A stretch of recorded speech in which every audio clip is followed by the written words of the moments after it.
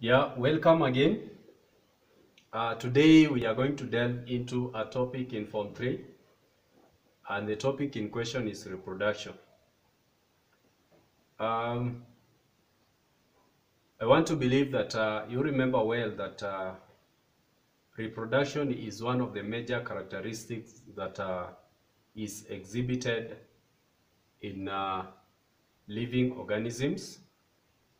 Remember the other characteristics, for example, gaseous exchange, respiration, irritability, growth and development, movement, support and locomotion, and then uh, reproduction. So reproduction is a very critical component for us to have other living organisms coming after others, especially after they have completed their lifespan.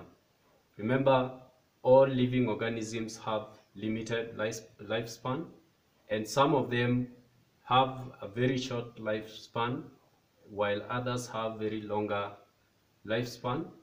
And therefore, there is need for a living thing to have a way to replace uh, the organism in case the former leaves. And this is when now we talk of the topic reproduction.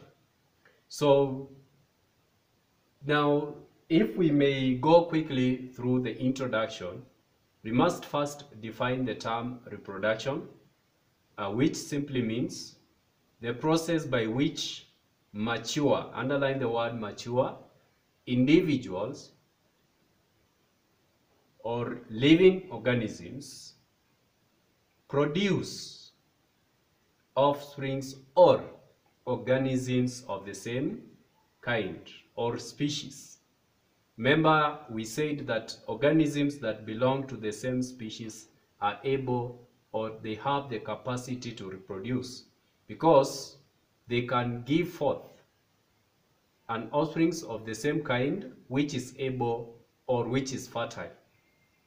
Now, in this case, we saying that there is that need to replace the organisms once the parents die, and therefore we concentrate on looking at one of the process that occurs in a living cell, and this process is the one that we refer to as reproduction. Now, why do we need this process? There are two main reasons as to why reproduction is a very critical process in a living thing. Number one, it enables perpetuation of a species, because you know well, as I said, as I was introducing, that each species has a limited lifespan. That means that you cannot live for long or on and on. There are times that the organism's lifespans comes to an end, and therefore it must be replaced. So the process of replacing the organism is reproduction. Then number two, improvement of species, especially in terms of their quality, where there is mixing of different genetic material.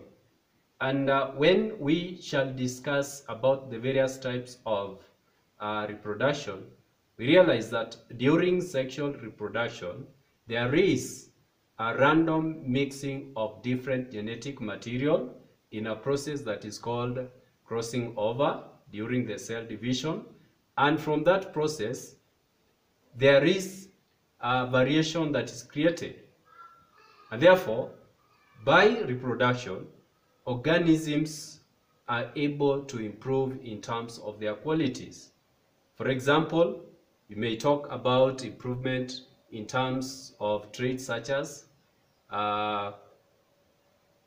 higher disease resistance, higher yield if you talk about plants, and so on. We shall delve into each of the two types of reproduction, and we shall be looking at the advantages for each, and we'll be able to see more of the other reasons as to why reproduction is really significant. But critically, in general, we look at the two. That is, number one, perpetuation of species, and then number two, improvement of the quality of the species, especially where there is mixing of different genetic material. And remember, this one is during sexual reproduction.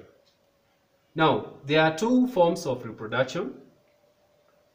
One, asexual, and two, sexual. And remember, these two are categorized depending on the type of the organism in question.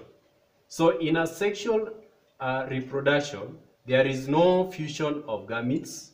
Instead, part of an organism divides and develops into an individual free living organism. For example, in the case of amoeba, hydra, we can add bacterium, paramecium, all those other unicellular organisms. Most of them reproduce asexually. Now, for example, in amoeba, it reproduces by a mechanism or by a form of asexual reproduction we refer to as binary fission. Binary fission. Hydra as well, they reproduce by binary fission. We also have other forms of asexual reproduction, including budding in yeast, and then we have spore formation or sporulation in bread mold, amongst others. We shall look at each of them individually later on. The second form of reproduction is sexual. In this case, as the word goes, there are two separate sexes involved. And each of what could be the role of each of the two partners, that is the male and the female partners.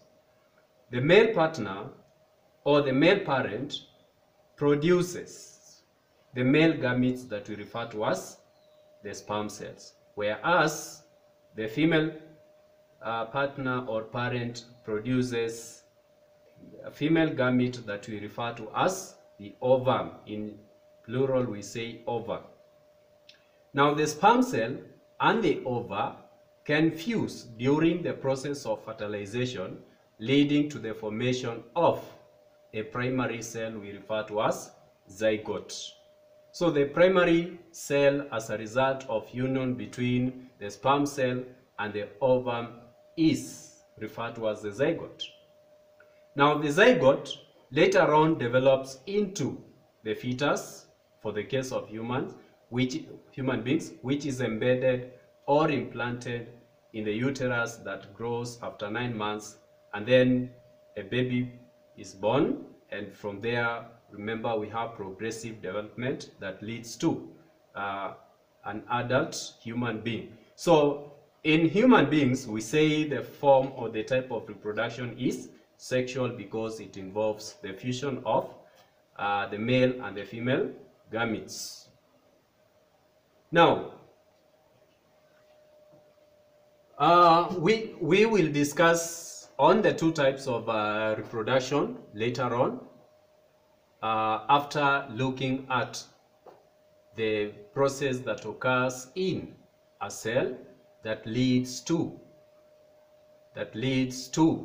reproduction, and that process is what we refer to as cell division. So in our next lesson, we're going to discuss about cell division.